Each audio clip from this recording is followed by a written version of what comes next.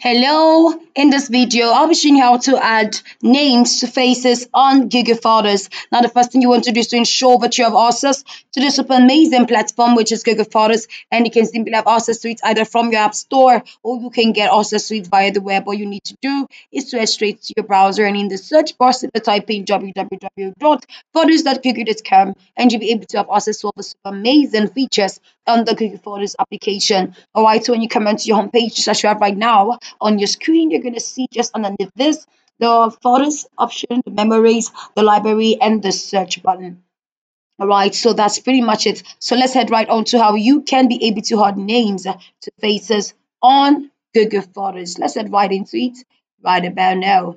All right, so now the first thing you want to do, first of all, is to find the photos of a person or a pet of you want to actually put a name to. And for you to be able to do that, it's a very simple thing. So just simply on your Android phone or tablet, open the Google Photos app and then sign into your Google account. All right, and when you do that, at the bottom, just simply tap the search button right there. You can see it right there, and then you see a row of faces. And now to see photos of them, simply tap a face. Now to see more faces, you can simply just tap on view all.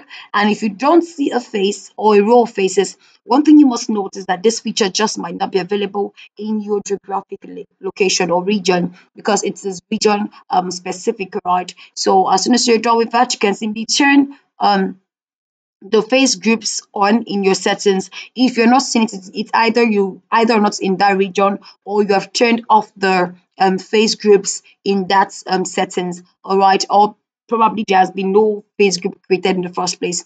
Right, so as soon as you're done all of that, you'll be able to search with that label using the search box, and then only you can see the private faces you have labeled. All right, and I have chosen even if you share those photos. Now, how exactly you can now put on a label to that?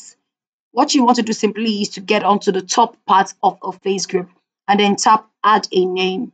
All right, so you're going to see that option right there. Then what you can do simply is to put in a name or a nickname, and now you'll be able to search with that label using the search box. Now only you can see the private face labels you choose, even if you share those photos. And that's all you need to do as you guys put in a name to a face on Google Photos. I trust you got so much value from this video. Thank you very much for watching.